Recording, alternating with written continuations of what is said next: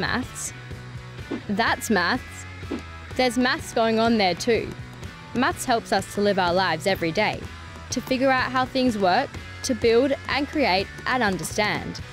And if you figure out its secrets, it's anything but boring. Welcome to the world of fashion. It's colourful and glamorous. But along with the silk and sequins, there are calculators, measuring tape and a whole bunch of equations, as Christina knows well. Your job doesn't really seem like the most obvious to use maths for, but do you have any examples of where you do use it? For sure, yeah, I use maths in everyday life. So I guess the process for, this is fashion design, but I do couture, which is made to measure formal wear and things like that. To specifically fit that client, I need to take their measurements and from that adapt my patterns to fit them. So there's a lot of maths involved to making sure that it's going to fit them perfectly, because that's the service that they're paying for at the end of the day. This is the brand new Samri building in Adelaide. Thomas is one of the architects that worked on it. You can see from this diagram through here how we set the building out. In particular, it's all based on mathematics and geometry. If someone wanted your job, would you suggest sticking with maths through school? Absolutely. I see mathematics as a second language. There's very much mathematics embedded in everything we do.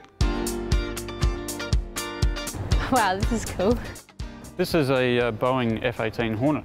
Paul spends his life working in some pretty impressive works of engineering. This plane has a top speed of Mach 1.8, or 1.8 times the speed of sound. He's a test pilot for the Army's Aircraft Research and Development Unit. So this part of the wing is a flap. They allow the aircraft to land at a slower speed and use less runway. It's a job that takes a fair bit of nerve, a thirst for adventure and maths. Pilots use maths quite a bit. We primarily use it mentally, doing mental math calculations, and we do that all the time while we're flying. So there are a couple of things that we're really concerned about. One is fuel, so that we actually have enough fuel to get back, because as you can imagine, unlike a car, you can't just pull off on the side of the road. The other one is to actually navigate. So while the plane flies, it flies relative to air. However, the wind blows us around, so we have a couple of little tricks to work out what our speed is over the ground and what our track is over the ground. You see, it's like I said, maths is all around us. Hi, I'm Amaya. Hi, I'm Kevin. Welcome to Rising Sun. This is cool.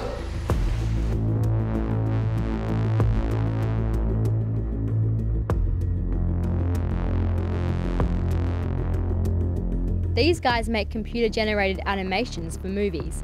You might have heard of some of them. Harry Potter, The Hunger Games, X-Men.